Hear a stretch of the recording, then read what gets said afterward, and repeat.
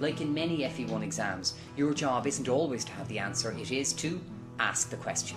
So we'll be going through the Commission and asking, what's it made up of, what sort of laws does it pass, and is it unanimous or is it by qualified majority voting? We'll be doing the same with the Parliament, and we'll be seeing that the Parliament essentially has 8 roles. The Parliament is a popular question because it has evolved. It is the only directly elected body, as we know. The others are indirectly elected or simply appointed.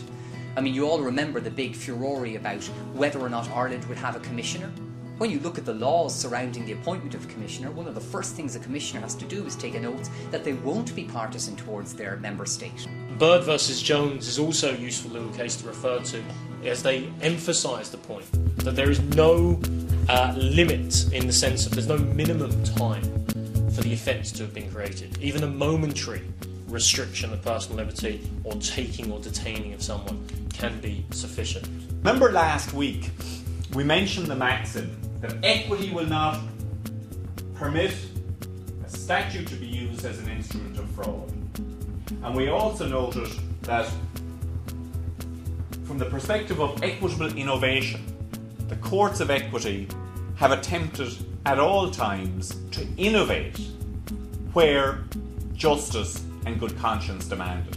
A huge impact. Prior to the 2009 Act, we had legal life estates also, but that is no longer the case since the 1st of December 2009 when the Act came into place. So if you were discussing the modernisation or the reform of the life estate, it would be essential to mention that, but also if you were doing a 10-mark question to show that you understand that it is now a trust situation and an equitable estate only. That's what happened in Hedley Byrne Heller. Bear in mind that when Hedley Byrne went to Heller, the bank, and said, give me a credit reference or a statement about these guys, easy power, Heller didn't say, we'll charge you for that. They didn't say, no, maybe if you pay us. They handed one over. And so there was no contractual relationship whereby Hedley Byrne had agreed to pay Heller for this report or that they owed him a contractual duty. That's why they were confined to this tort law duty of care. How might it be asked?